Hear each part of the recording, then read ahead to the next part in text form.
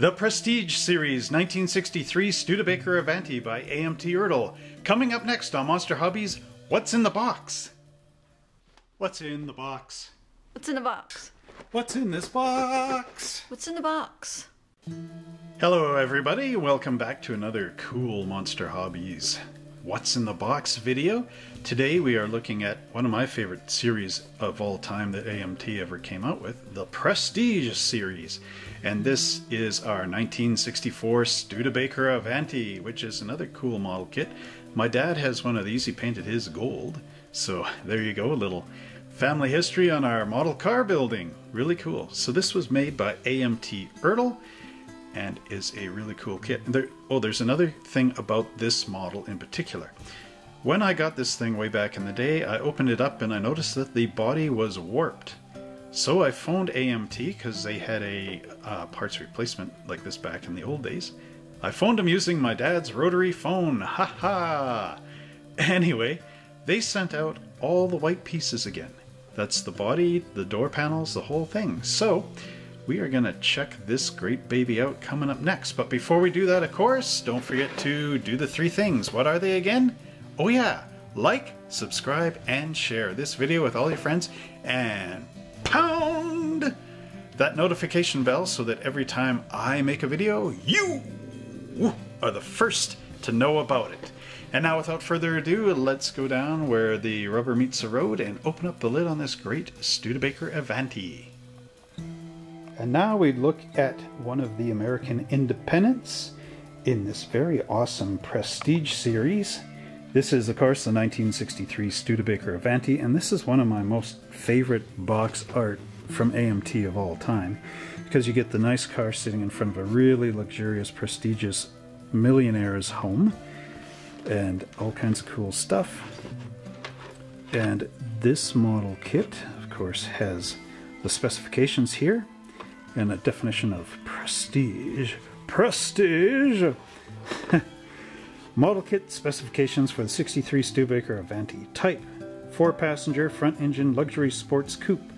Engine: 289 cubic inch, 240 horsepower V8 engine. Options: headers, dual Paxton superchargers. The transmission is a 4-speed manual. The wheels and tires are Firestone tires and stock wheels. Options: Anson mags and moon racing covers. Exterior options: custom headlights, taillights, fenders, mirrors, front and rear Nerf bars, road lights, and parachute pack. Now, something I figured out about this. The 63 Avanti has round headlights. These custom ones they're talking about are square, as we will see. The 64 to 65 or 6, whenever they stopped making the Avanti under Studebaker, had the square headlights. So if you get a couple of these, you can actually build a few different years of the Avanti using these custom parts. So anyway, exterior features: opening doors, steering, 3 versions: stock, custom, and Bonneville for your salt flats. Interior options: seatbelts, custom steering wheel, tachometer, custom shifter, fire extinguisher, and custom roll cage. Over 120 parts. Paint and cement not included. Okay, now prestige. Oh, prestige means held in high regards by others. AMT model kits have earned this esteem by offering the finest models available. In the Prestige series, we offer a group of exceptional models with added value, including white sidewall tires, metal chroming foil, trophies and display accessories, and reference material to complete a truly significant product. Prestige! Okay, anyway.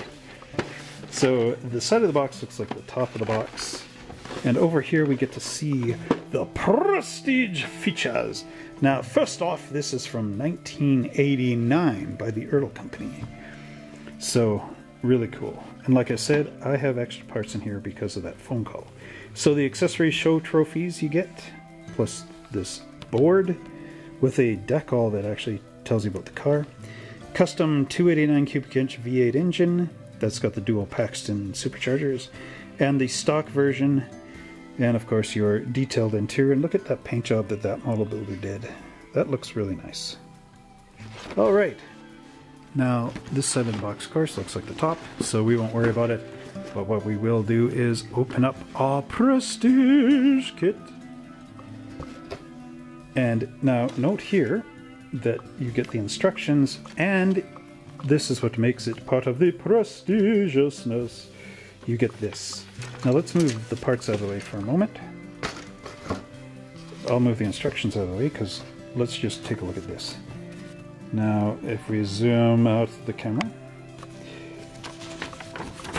here are some stock black and white photos. Too bad this wasn't in color, but it was 1989 anyway. This is obviously sitting in a muscle car museum or something, outdoors. This is the Studebaker Avanti from '63. Actually, this is 64 because look, there's those square headlights. So this is an Avanti 2, which may not be part of Studebaker, because there was an Avanti company that came out afterwards.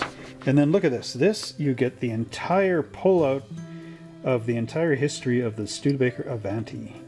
And this is what made it prestige. Now I'm not going to read this because that'll be like a 22-hour long video. So let's just switch gears and look at the instructions now. So of course I got my history here. October 20th, 1993. Bought it at Toys on Wheels in Lougheed Mall. That's in British Columbia for $19.99. A warped body. New body arrived November 26, 1993. Also all the white pieces. So I could actually build 2 of these. Now they give you the history right there. These are again big long pull-out instructions. I do believe the kit originally came out in the end of the 1960s. Okay, so here's all our engines. So this is the basic engine going together. Assemble all non-plated parts. Paint this unit flat black. Paint the distributor gloss black. Okay, so there's that. So then here is the stock engine, and you do get one supercharger on there, single Paxton with a blower tube. So this car would have been quite fast in the day with the blowers. And then here's your custom Bonneville drag racing one with the dual Paxton superchargers. And there aren't very many Studebaker model kits out there, the 53 and the 63. Anyway, so our interior is sort of a pseudo bucket. It does have the cutouts for the door, which is nice because you can paint the back little bucket portions. You get the bucket seats, center console and a shifter, the dashboard and steering linkage and all that. It says paint the interior to match the body. Avanti colors: white, turquoise, black, gold, and red. My dad painted one red. It is a nice kit. Goes together well. I know because my dad built one. Okay, so then you get some custom pieces for the Bonneville edition, which include seat belts and a tachometer, and a different type of steering wheel, a 4-spoke, instead of the factory 2-spoke. Okay, so then we get into the wheel assembly. So there's your stock aluminum wheels right there, and the Moon hubcaps. So pretty cool, Moon for the Bonneville. And then here is the Bonneville only roll cage interior. So you get the roll cage, you get the fire extinguisher, and then of course you got your tachometer and all the rest of that type of stuff from before. Okay, so here we get our chassis. So starting here is the stock version, the dual exhaust going through. It is more or less a separate frame. And then of course here's our custom in Bonneville with those massive headers coming out of there. Now we get into the rear with the the rear differential cover, the springs, drive shaft, and whatnot. And now there's our front end with the steerable wheels, posable wheels, left and right side. Now this has got the classic Studebaker. Now I own a real 1951 bullet nose, and this is actually how their steering linkage is. It goes right into the center, and there's 2 little tiny tie rods, and that's true to the real car. Anyway, The rear has a metal axle that goes all the way through, and there's 2 backing plates off your differential. Now as we turn this thing over, it's kind of an interesting thing here. So it's showing if you want, for one of the options, you can remove the shaded area around your headlights for the square headlights for the custom, which if you actually do that puts it into a later year of Avanti. Wasn't too many upgrades, but there was definitely a round to square headlight thing. Okay, so here is the doors going together, and of course showing you the hood hinges and all that stuff. Your interior door panels, separately molded, very nice detail on them. Then we get into our battery and electrical ground. So I guess this is very much like a Corvette with a fiberglass type of body, something that needed to be grounded onto the frame. And then you pop your hood in. The hood has an asymmetrical hood scoop to it. The radiator and all that hook in. They're part of the hood hinges, so be careful as you're assembling those. There it shows your detailing with the bare metal foil for your emblems. Okay, so then we get into our final assembly up here. This is the stock 1963 version with the round headlights, the rear bumpers, the backups, all that kind of cool stuff. Then your custom Bonneville with the square lights from about 1964, I do believe. But in this one you get the parachute. Oh, you can also use headlight covers, circular ones, as it shows, to blank that off. And then there's our final little bits. These are all the trophy parts. There's a scale model car of a 84 Corvette. So, or maybe an 89 at this stage. Probably make more sense, right? You get an easel with a display board and a display board decal and all the different trophies and stuff. So, there's our instructions for our 63 Studebaker. And now, let's go down and check out the plastic components. Alright, so here we have the Studebaker Avanti body. And it, again, like last week's Chrysler Turbine, is one of these ones that has opening doors and an opening hood. The trunk lid doesn't open, but that's okay. You can see sort of a difference in the way the bodies were made from the Turbine from last week. The front fenders are attached on the AMT kit, which is okay because you got this big panel in the front here. And speaking of that panel, if you look, they do have the square, couple lines around here, so you can turn these into the square headlights for the 1964 Avanti model. The back trunk lid here, our panel has Studebaker engraved along the back, which is a good touch. And then of course you have your Avanti Studebaker logo right in there. You will have to cut these cross braces out in order to have room for the doors to open. There is some detail on the headliner up above, including the sun visors and a couple of buttons for the optional bits of the Avanti. And under hood, it's a little bit plain in there, but it does have the vents and the little raised one here with the windshield wipers engraved in on the top. And on that nose, there is the Avanti script. Next up, we have the frame of the Studebaker with a bit of the panels molded in here for the underneath of the car. It has that cross frame, which was popular back in the late 50s, early 60s. And there you've got the top of your A-arm suspension, much like a GM car. If we turn this over, there is sort of a texture in here, but of course we've got these mold release marks, which you'll have to take out with your number 16 hobby knife. Next up, we have the interior, which again is a semi-tub. Of course, we have our opening doors, so the panels will be there. These little marks here are for the seats, which are really narrow and tiny. We got a transmission tunnel here, which will have a console, which you can glue in there. There's your pedals, your gas, brake, and clutch. And some nice detail on the seats, although a little bit soft.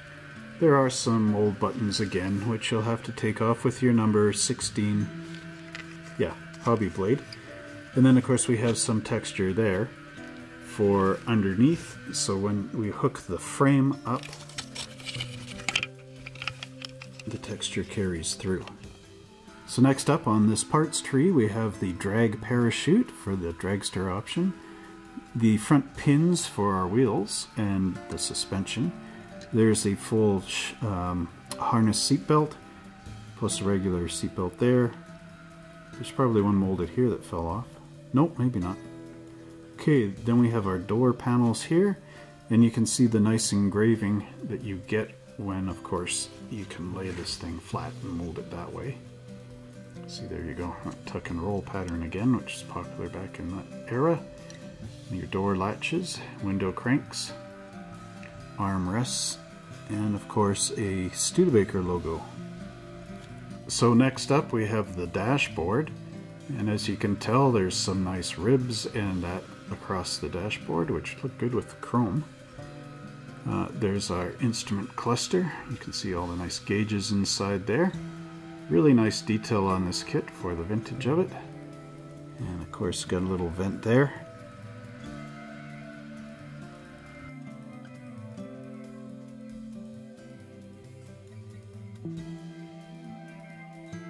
And next up we have our suspension components. So this is a hinge piece, which is where the radiator would go for the front hood.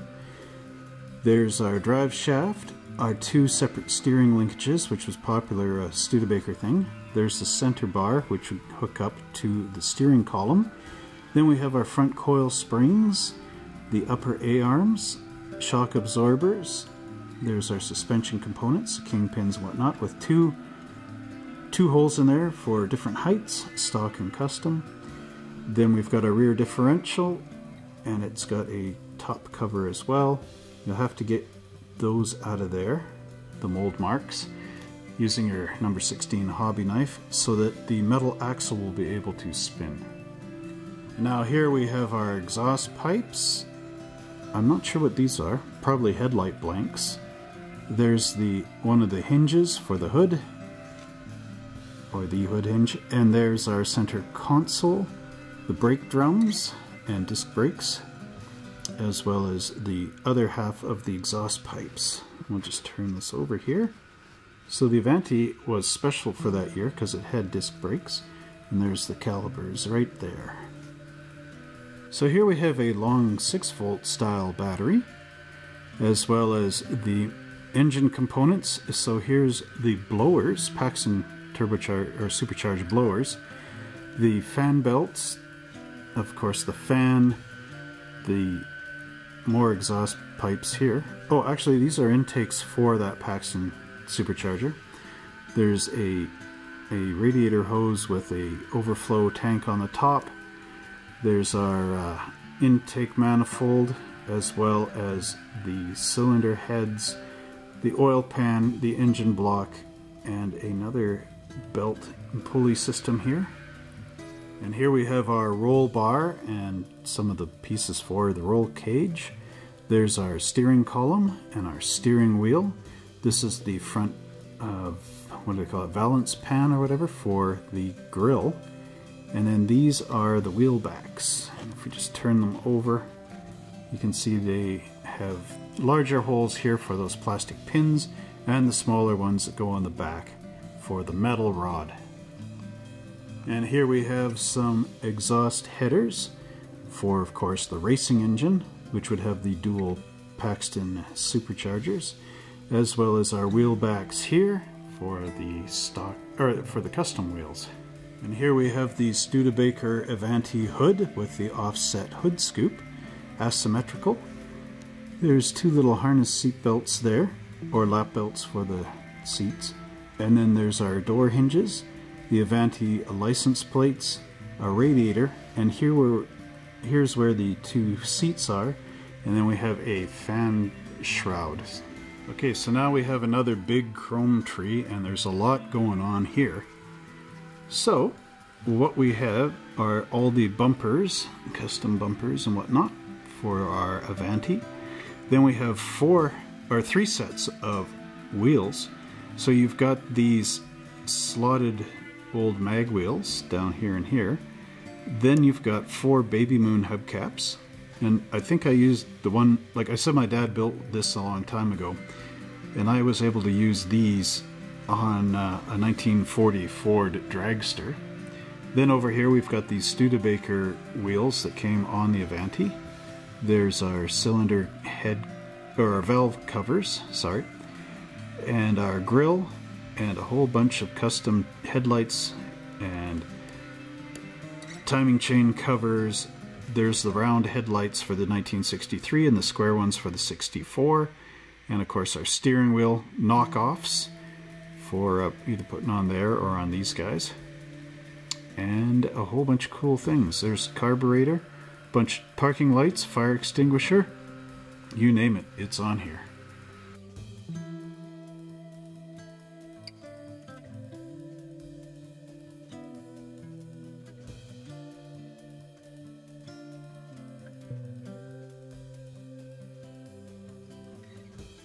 And here we have the glass for the Studebaker. There's our front windshield and our rear window. And these don't have that big bridge over top like on the 63 Corvette, which I reviewed earlier. There's some little teeny parking lights, the square headlights for 64, the round ones for 63. Then we have the no draft windows and the back rear 2 windows. And next up we have a full set of custom wheels here, as well as the stock Firestone narrow tires. Now these old Firestone tires are the same ones that have appeared in like 32 Fords and everything like that, except these ones have the white wall printed on. And then here we have the tried and true Goodyear Polyglass L60-15s, which have been a standard in AMT custom kits, or stock kits as well. These ones have the spider web inside them, as you can see, so you need to take your number 11 hobby blade and carefully cut through the spider webs to remove this. And then these tires have a nice piece of flash running all the way around the center, so you'll need to scuff those down. And they do have a zigzag tread pattern, whereas our stock tires here, they just have the straight line type of pattern. Now here's one of the cool things that AMT included with the Prestige kits. These are all the components that your car would have if it went to a car show. So these are diorama pieces. Now these are little posts and poles that would be for around your car. They've got little holes in them so you can link a string around so that people can't you know, walk in and touch your car kind of thing at the show. This is a plaque describing what the car is all about. Of course this one's upside down. Then we have a trophy here and another trophy there, as well as the trophy and the different cups that are down here for the show. And then this is the easel for your display board. Also included in this kit is this foil sticker, which you use like bare metal foil now. And you can see me in there. But you use this as bare metal foil and you can apply it to the side of your car. And finally we've got our decal sheet. Now here we have New York State license plates that say NYS 123 and the old Utah 000AAA license plate. Did anybody actually have this? It's really unique. Okay, and then here, this is the sticker, or the decal for our easel. So it says 1963 Studebaker Avanti, restored by blank, owned by blank, and insured value. So you could actually like take a little teeny Sharpie and write in those details if you want. And that completes our review of the AMT ERTL Prestige Series 1963 Studebaker Avanti. Well, I hope you enjoyed that awesome review that I just did on the Prestige Series 1963 Studebaker Avanti by AMT ERTL. Yeah, I sure did like making that review. And guess what? Next week I will be making another great review that you won't want to miss. So let's not forget to like, subscribe, and share to my channel. Pound that notification bell so that you are the first person to know when I made a video for you. So, until next time, model builders, have fun checking out your 1963 Studebaker, and happy model building!